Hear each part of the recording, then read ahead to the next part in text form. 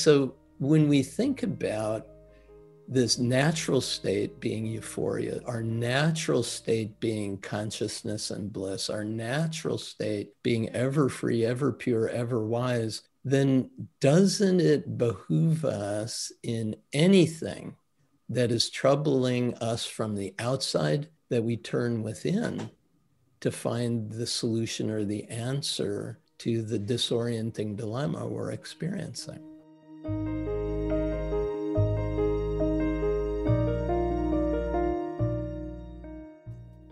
Welcome to Letting Go and the Greatest Secret, where we explore the end of your suffering and the beginning of lasting happiness.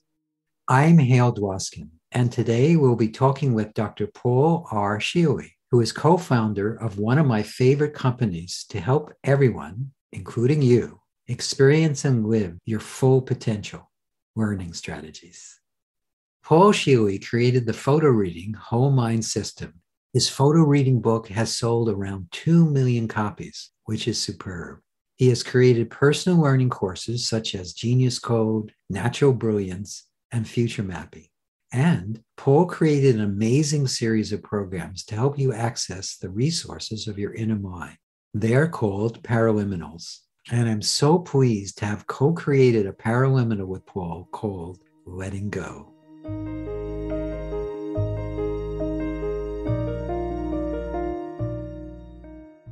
So let's start by I know you've taken a look at the book, The Greatest Secret. What is it that struck you most about Rhonda's new book, The Greatest Secret? Well, I loved how she's attempted to bring a fairly difficult and complex concept of who are you, really, if you're not your body and you're not your emotions and you're not your mind, who are you? And the fact that the perennial wisdom behind every great spiritual tradition points to the same spot, right? Is an important thing to recognize. And for anyone who isn't aware that who you are is awareness, it is that presence and power before a thought arises, and that you had your birth somewhere long before this physical incarnation called the human experience took place, and will go on long after it. I mean, these are concepts that are thousands and thousands of years old and recognized by ancient traditions and written about and explained. And yet, here in our modern world, it seems absolutely astounding. Right. But the other piece about it that's so important is that there is an ongoing practice that can be a part of our daily lives to keep us connected to that awareness of who we are. That my teacher of yoga, I was trained in the Himalayan tradition called Raja Yoga. There are 8 rungs to this tradition, and mantra meditation is one of those, where you go into silence, you just be present, moving beyond your identification with the thoughts or your identification with your personality or your history or anything else. And you really are in the place of just being. And one of the things that was said is, if we could just take a few moments to drop into a place of silence throughout our day, every 2.5, 3 hours, let's say, whatever becomes the mind's practice becomes the mind's habit. Whatever you do repeatedly, he said, becomes the mind's habit. And if we have a habit of awfulizing our lives and panicking about every little thing that could happen. The sky is falling, the sky is falling. Exactly. Then that becomes the mind's habit. And many people who turn toward meditation for the first time say, oh, I've tried to meditate. Oh, it doesn't work. I close my eyes and it's just a mess in there. And well, of course, if you are awake 18 hours and for 17 hours and 40 minutes a day, your mind is attached to everything that's going on. Guess what happens for the 20 minutes that you close your eyes to meditate? So much of what Rhonda is referring to is what many yogic traditions refer to as undoing, unlearning, and the work of teachings of Narsagadatta Maharaj, where he talks about Advaita Vedanta, where not this, not this, not this. She goes through practices like that really help you undo the attachments to thoughts and feelings and the physical body and the ego and all of those things, which we're going to live with as long as we're in a human form. We've got them, and we need to learn how to have all that going on without it taking us away from the truth of who we are. And that really is at the essence of the book. It's the truth. Yes, yes. And honestly, it feels like it's the essence of a lot of what both of us do in our work. We are either overtly helping people with this or surreptitiously helping people with this in some cases. In my experience, most of the work that you do and that I do is designed either to help people recognize this truth of that being awareness or presence that we all are, or to help us stop being distracted and attached or adverse to the contents of consciousness. And I like that. Yeah. The idea that it's really about managing our states. And if state management is the other thing, other than being aware that we are awareness, then yes, so much of our teachings are designed around facilitating both of those aspects of our existence. Yes, yes, yes. I was a big fan of personal development work back in the early 1970s. I had done some work as a meditator and hypnosis and self-hypnosis and mind control. And I did rebirthing, which was a very interesting. I didn't know you did that too. I did that too. Yeah, I did 2 5-day rebirth trainings with the idea of becoming a rebirthing instructor. That's so funny. And it was before I got into the Sedona method, one of the things I went through is being trained as a rebirther. Yeah, and the idea of theta seminars. Yes. And that's something Jack Canfield did also. No, I didn't know Jack did it too. That's where I met Wester.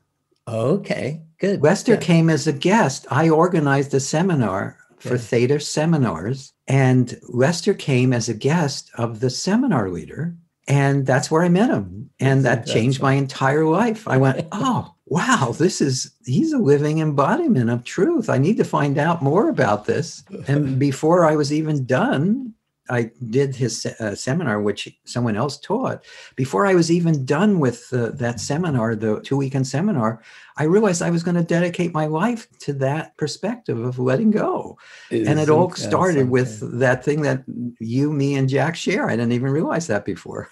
Yeah, and Leonard Orr was so remarkable because you take a breath and then let it go. That's really all rebirthing is, right? Yes, the letting go. He emphasized the letting go part of breathing. That's right. Yes. And Diane Hinterman, who led the rebirth trainings that I took, tried to track down the immortal master of India known as Harikan Baba. Right. He had apparently manifest a physical incarnation, 26, 27-year-old body in Harikan, India. And she had heard that he was living there. And the reason she was intrigued is while she was rebirthing someone, which in case you don't know what this is as a listener to this program, you basically lay down and breathe. And you go into something like a hyperventilation syndrome, but it's a remarkable experience. Holotropic breathing, breath awareness. There's a lot of different forms of it these days. But while she was rebirthing this woman, a small yogi ascetic suddenly appeared next to the body of the woman she was rebirthing and hung out there for 5-10 minutes and then disappeared. And when Diane was done with the rebirth of this woman, she said, while we were doing this, some little bearded guy showed up She said, really? She ran into the other room and grabbed a photo. Was it this guy? She said, yeah, that's him. That's Hare Baba. He's supposedly the immortal master of India. He comes back. He's been coming into incarnation for 10,000 years. And immediately she knew she had to go try to find this guy. And she came back from 9 months of living with him, landed in Minneapolis. This was her first landfall. And at the Aveda Salon Studios, that Horst Rechenbacher, who started Aveda, has a beautiful facility in Minneapolis. She gave a lecture, and there were only 6 or 7 of us at the time. I have to tell you, Hale, it so blew my hair back at the time that every moment I spent meditating after that, I was just lit up with this universal consciousness. It was mind-blowing as this yogi materialized and dematerialized in front of her. And the story, someday we'll get into the full story of it, but it's really something. Yeah. Hale, when you really get that we are all of the same consciousness, and we are creating this world as we understand it. It has its breadth and its depth by nature of our consciousness. My teacher, Swami Rama, said that space is created by 2 thoughts held simultaneously, and time is created by 2 thoughts sequentially. And so all time and all space, and we're 4-dimensional beings, right? We are 3-dimensional physical beings and 4th-dimensional intellectual beings, but we bring all of this into existence. And that means that it is our privilege and our responsibility to create life as it really has always intended to be, a place of heaven on earth, a place of bliss and joy and beauty and happiness and peace and contentment and all of that. These are our natural states. Yes. And anything other than that is an invitation to open up and to recognize that as your perfect creation, and to choose again how to find the true beauty, love, and peace in each moment, in each thought we think. Yeah, beautifully put. I can see why we used to have these side meetings during the TLC, is because, yeah, let's talk about this. This is more interesting. By the way, I knew Diane too. I knew her when she went on that trip and when she came back. Yes. That's so funny. Yeah, I forgot all about that.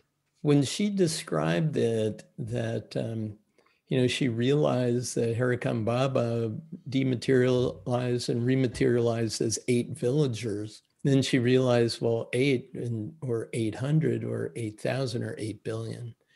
And so we realized that consciousness, that true awareness, the pure self, is all of us. That's why it's so important when people from India greet, they place their hands together in front of their heart and say, the divinity in me sees and bows to that divinity that's within you.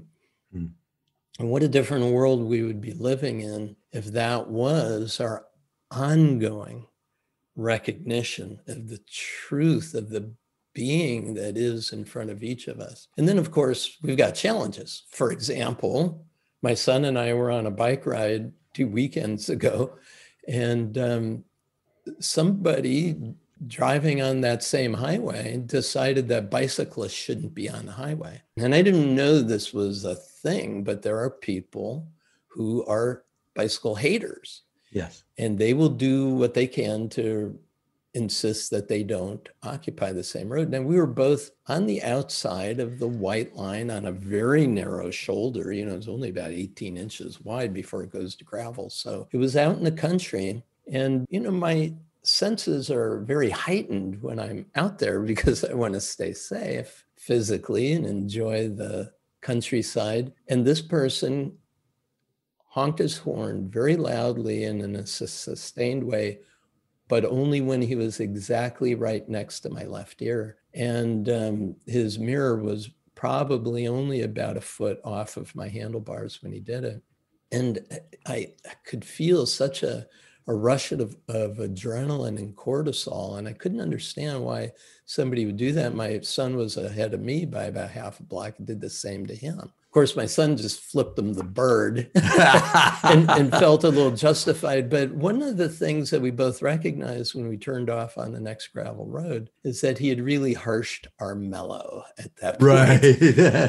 and I recognized the next day, it took me, maybe about 5 or 6 minutes to get past it. Ben, I could see, was affected for more of an hour and a half or two. But I realized the next day what a blessing it was for me to have my encounter with that man. Because when I started studying a Forbes article on cyclist hate, and somebody who had posted YouTube videos of hating and cursing at every bicycle ride, I'm going to have to hit one of these guys, he was charged with misdemeanor for the things that he had done. But the idea was, I recognized, Hale, the suffering that man must have endured and the abuse and hatred that must have been a part of his upbringing throughout his life. To have to be able to give outlet to something like that.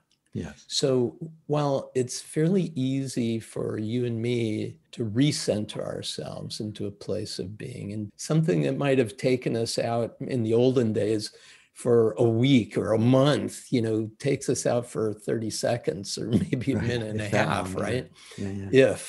If that. And the idea is that not everybody has access to those tools, and the suffering and the shame and the humiliation and the abuse that so many people have had to endure really leave what the yogis call samskaras, these attachments to the energetic fields that we live within as a human incarnation. That pure self is surrounded by these sheaths, and these sheaths of energy receive these imprints, these sorts of things, these abuses. And one of the recognitions I had from rebirthing is that virtually everyone is born into the world and experiences a post-traumatic stress disorder.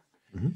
And we must build protection mechanisms. Of course, we know them as ego, but they're protectors. They're designed to help us survive and thrive in a world that seems to have power when we do not. Right. And since we are born in utter helplessness, it's easy to become familiar with the power that the world has and familiar with the helplessness that we perceive we have. It's true. Yeah, we start out appearing to be helpless, and that imprint leaves an impression. But the other wonderful thing, though, you saw this with your children, is that despite that, children are these open books. There's this innocence and openness and aliveness that you and your wife were able to not train it into your children to the best of your ability.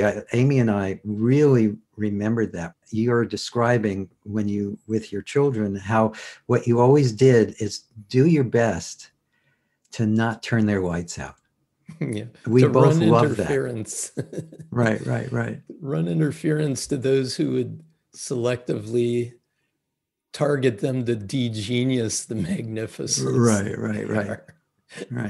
Yeah, well, thank you for that. Yeah, it's so true, isn't it? That we are amazingly resilient, but and the other thing about it, and perhaps in your journeys through this world, when you encounter someone who has had a deep wound, that became the leverage for them to realize the gift that they're here to deliver in this lifetime, their contribution.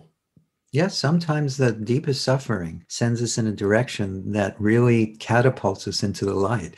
And I'm not recommending anyone listening to me go look for suffering. Believe me, you don't need to look for it. It finds you every moment. It's close at hand. It's close at hand.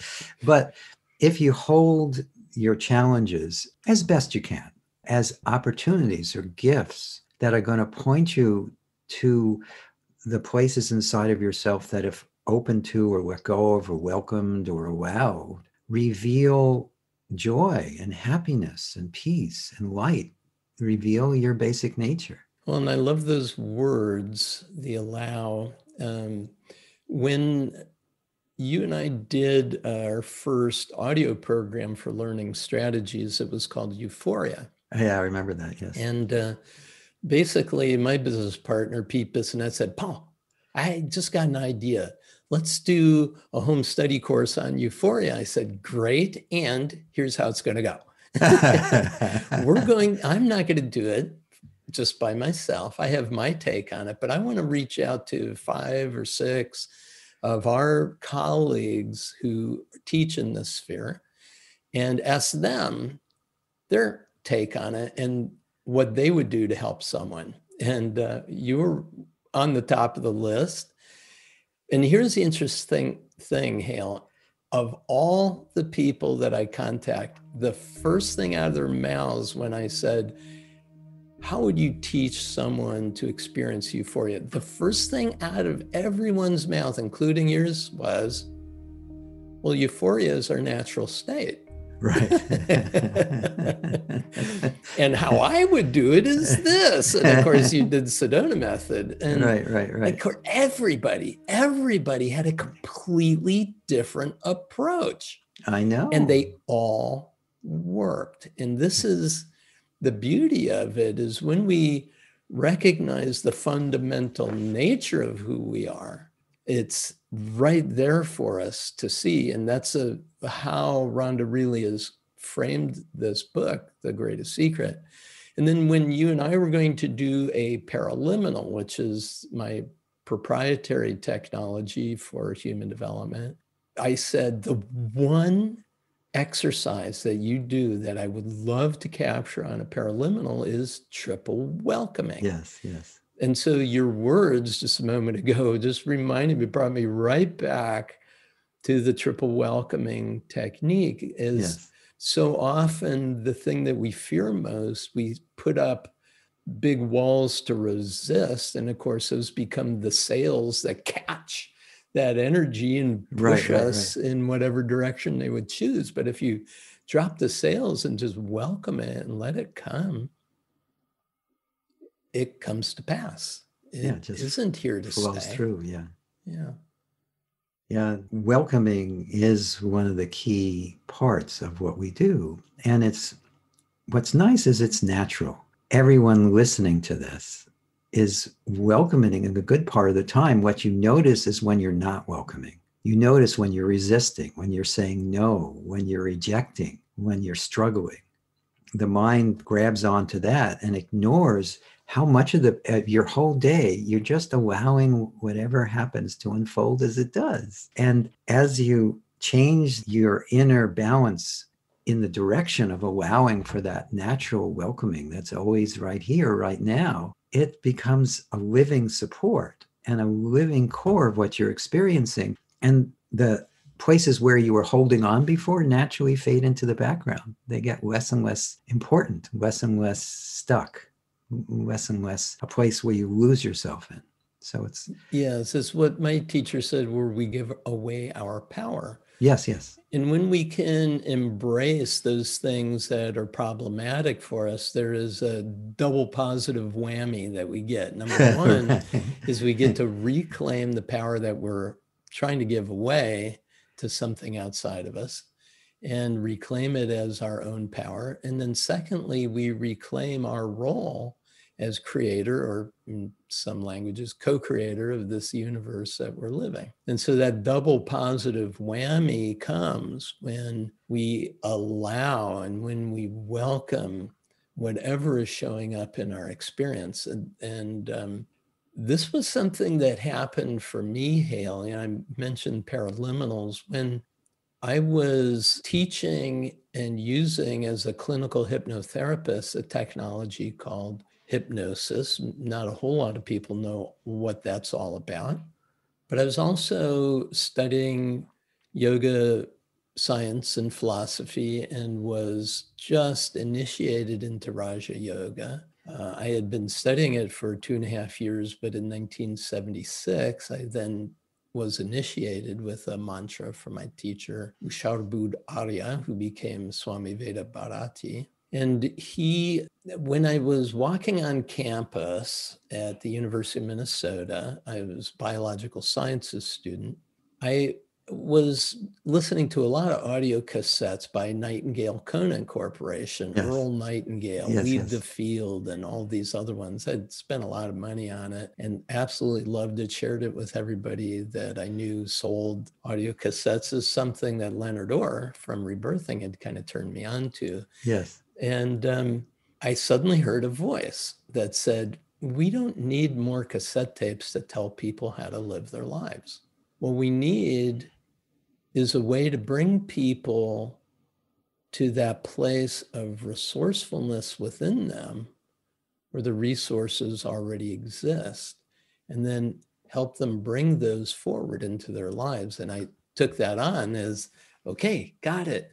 12 years later, the incarnation called Paraliminals came about. But the idea was an important one, Hale, and it was from the philosophy that you can't self-improve the self. The self is already perfect just as it is. Yes, exactly. The philosophy saying that who we are is consciousness and bliss, and that thou art, or all that you are, who you are, is this ever free, ever pure, ever wise being. And so what is there to improve? And Right. it was, wait a minute, I'm in the self-improvement business. Wait, hold on. What does it mean to be in self-improvement if there's no improving the self? And Right. that awareness has guided my life, my professional life ever since.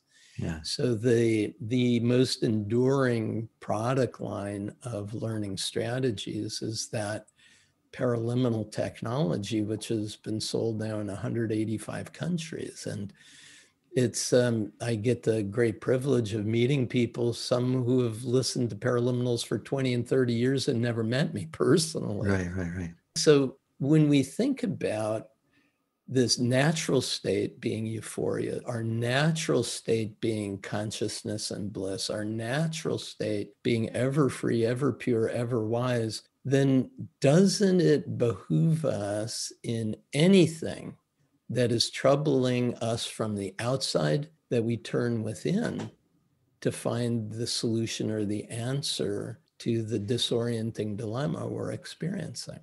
Yes, totally does. It totally does. In my experience, true transformation on any level begins from the inside out, not from the outside in. This is not my analogy, but I heard someone else talk about this. When you're not working from source or from truth or from beingness, and you're trying to solve a problem in your life, it's like moving around deck chairs on the Titanic.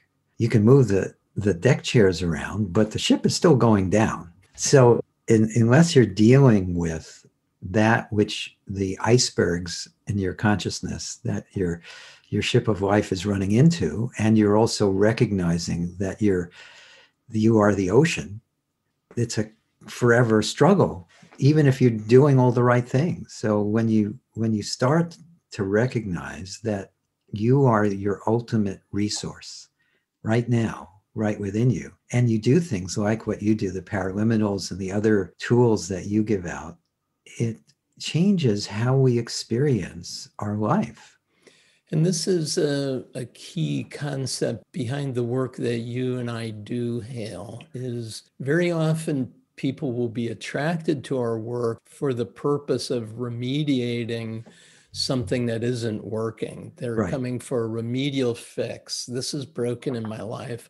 Please help me to fix it. But the technologies that we are sharing with people are by nature generative, meaning that once they have fixed this one thing using this technology, they will have become skilled to use this technology to fix other things like it and different than it. So the change that occurs within, once you begin shifting how you make meaning of the problems that you face, is key. And when you talk about the definition of transformation, I did my PhD work. I remember that in transformational leadership. Yes. In transformational leadership and change. And so the definitions of transformation that are germane to what you just said, Hale, is that the fundamental shift is a change in meaning making. And that's why the book,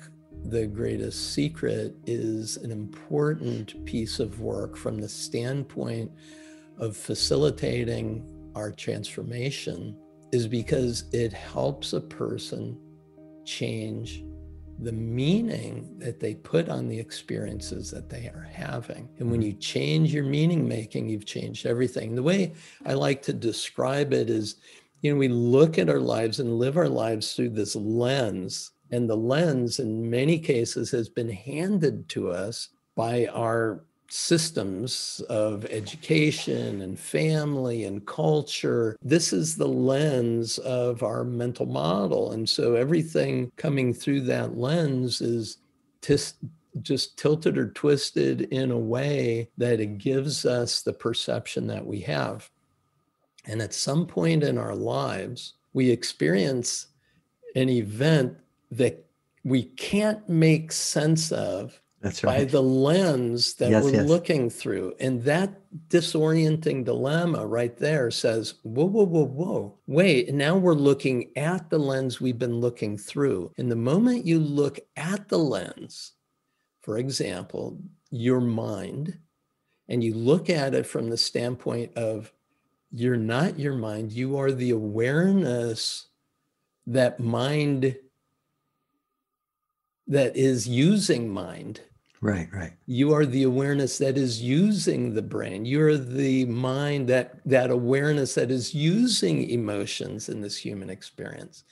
You are that consciousness for whom the eyes see, for whom the ears hear, for whom this body feels. And that is what requires us to pay attention to, is that awareness that precedes all of it. Of course, that's the transformational moment where we begin to question the objects and the subjects of our awareness. And this changes the change that changes everything. It's that shift in meaning making. Now, in studying meaning making, or what in more academic terms, it's called your epistemology. It's how you look at the world. Okay, I know that's a mouthful, and yes, it is something you need to spit into a Kleenex. But Gesundheit. Your epistemology is your meaning making, how you go about meaning making, and a couple of authors named Keegan and Leahy described 3 levels. The first level is the socialized mind. You are just the mind that was given this lens, and that's all you see is the lens you're looking through. And then we become self-authoring minds when we awaken to the fact that, wait, the secret says, wait a minute, you're actually making this. And so that the millions of people that made a shift from socialized mind to self-authoring mind, wow. And that's, of course, how learning strategies started. It started helping people make that transition, giving tools to help move from the socialized mind to the self-authoring mind. And what I realized that throughout my career, I've always been attracted to technologies that were doing something other, and that's this generative change. Because what I realized, that what I was most interested in is the self-transforming mind. And you see, that's the third level of transformation of human awareness, is the self-transforming mind. So whatever comes in, we can have whatever perception of it we choose. So that someone who is trying to run me off the road out of hate and anger becomes a gift to me to see the depth of my work can make a profound difference in the lives of those who are suffering. It's that fast that I can turn that around. Yes. And yes. this ability is really what is an underlying subtext to this book and to our work, Hale, is that we're really building generative technologies for people to become the self-transforming mind. Right. That is awareness. Right. So this has been a fun conversation. I have a question for you. Is there a generative technique that you could share quickly with all of us that you think people could use in this moment? Oh, yes. And then continue to use? Yes. Do you have something you'd like to share? Yes, it's very simple, and yet the concept behind it is very deep. And I would like to give the simplicity of it and then explain the depth of it and then do it one more time because it's only about a 90-second process. Yeah, no, please. Okay. That's why I said it now, to give you time to go for it. I don't want us to run out of time. No, you didn't say anything about that. No, I didn't say, yeah. So the first piece of it is very simple. You take a deep breath in, and as you exhale, you close your eyes and let your shoulders relax. So give it a shot.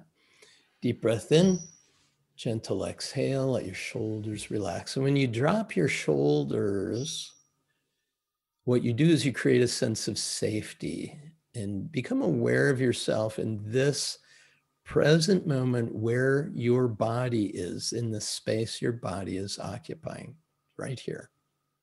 The second step is to smooth out your forehead, just to relax your forehead and around your eyes, your cheeks, your jaw, and to bring a subtle hint of a smile to the corners of your lips and the corners of your eyes. And the third part is to notice the touch of the breath in the nostrils, so that as you exhale and inhale, you can let the transitions between them be smooth. No pauses, no hesitations, just a smooth, continuous flow. And then if you could allow those two breaths to be of an equal duration, a similar duration, so that the length of the exhale and the length of the inhale become more even. And maintaining an awareness of the flow of this breath and the relaxation in your face and shoulders, gently open your eyes. Now, this simple exercise is doing something quite profound to our neurophysiology. So we've got 5 parts of our brain, really. We've got the reptilian brain, and that's the freeze. If you're under stress, it freezes. Mm-hmm. We've got the mammalian brain, or the limbic system, which is the emotional brain. And that's designed to fight or flight when you're under stress. And then we've got the neocortex, the left and right hemispheres of the brain. And those are designed to be balanced and to harmonize with each other. But when we're under stress, our attention, our perception, our thinking, our decision-making, our ability to respond, our memory, they're all negatively impacted by cognitive stress. So the access to the real powerhouse of our brain can't be gained, and that's the prefrontal cortex, the place that enlarges when we meditate. It's the part that has the God spot in it. It's the part of us that sees the big picture and can have visions of hope for a future possibility. That's important. But when we're under stress, we downregulate. And so this process has 3 parts. The first, which is to take a breath, exhale, that deals with the reptilian brain. It's the most ancient part of us. And the relaxing of the shoulders says you're safe. Because when you're under stress, what happens? Yes, right? You naturally stick your shoulders in your ears. Your shoulders come right up around your head. So yeah, I'm wearing my shoulders for earrings today. Yeah, that's right. So when you that simple act instantly affects that most ancient part of the brain. The second part is relaxing the forehead. And all the biofeedback studies started with the frontalis muscle. Yes. They put an electromyograph, right? Yes. And so that's associated with relaxation all over the body. But then when you get that hint of a smile, there's a lot of research that says when you smile, there's a neurochemistry that emerges. And our friend Scheele likes to say about smile. Yes. Start my internal love engine. Didn't remember that. Yeah. And but Scheele has some amazing gems. Yes. And so this is the place of our heart, right? So when we belong, when we feel that we're in a community where we belong, there is a calm that emerges at that moment. And it was deadly historically. If we got kicked to the curb by our tribe, it was not likely that we would survive. So feeling like we belong is important, and opening the heart in this way with this smile and with this relaxation of your face triggers that positive neurochemical response in the midbrain. And then the breath, and this is a perfect analogy of duality, right? The exhale is wonderful, but it's not sustainable. So at some point you're going to have to inhale, and the inhale's lovely, but it's not sustainable. At some point you got to let it go.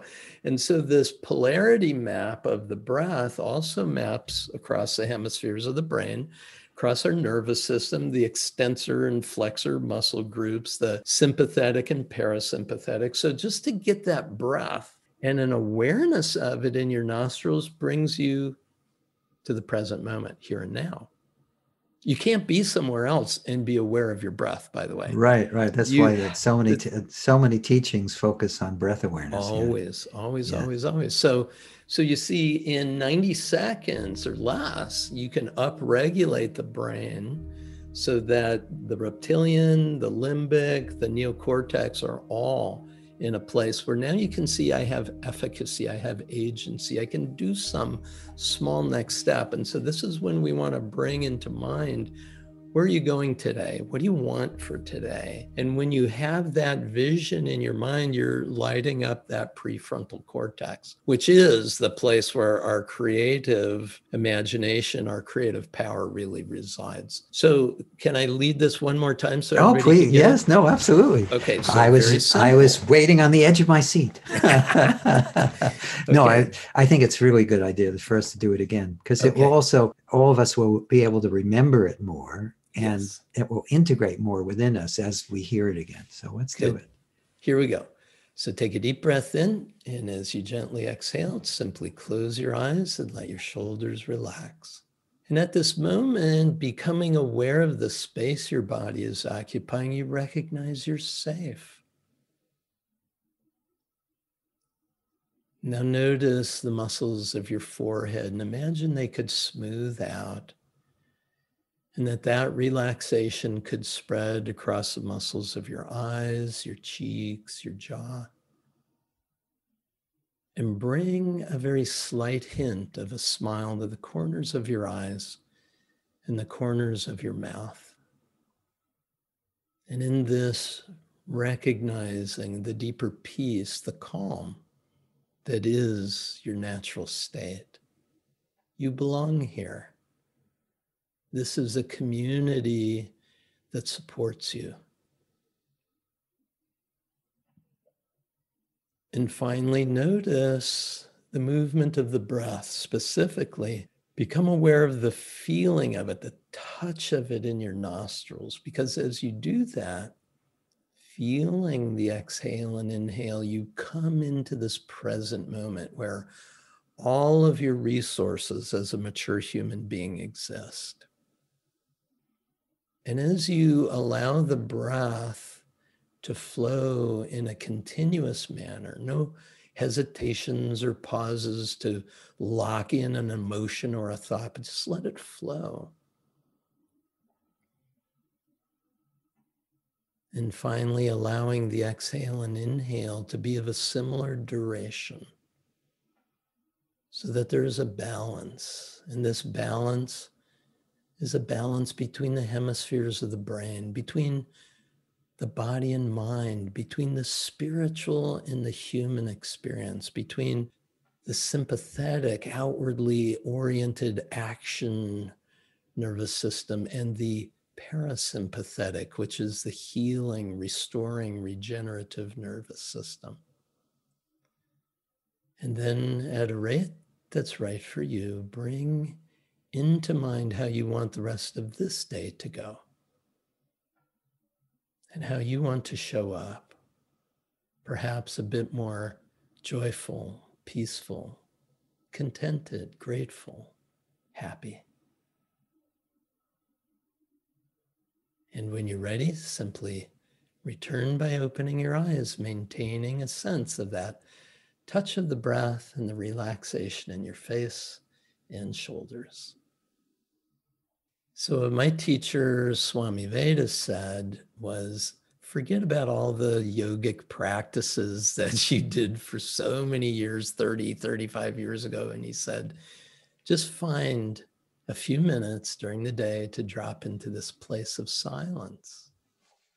And that's available to all of us. That is re-emerging ourselves into that field of awareness that we are. So easy. Just do that and you'll be fine. That's perfect. What a perfect place to wrap it up. And with that reminder to just let yourself pause and be what you are.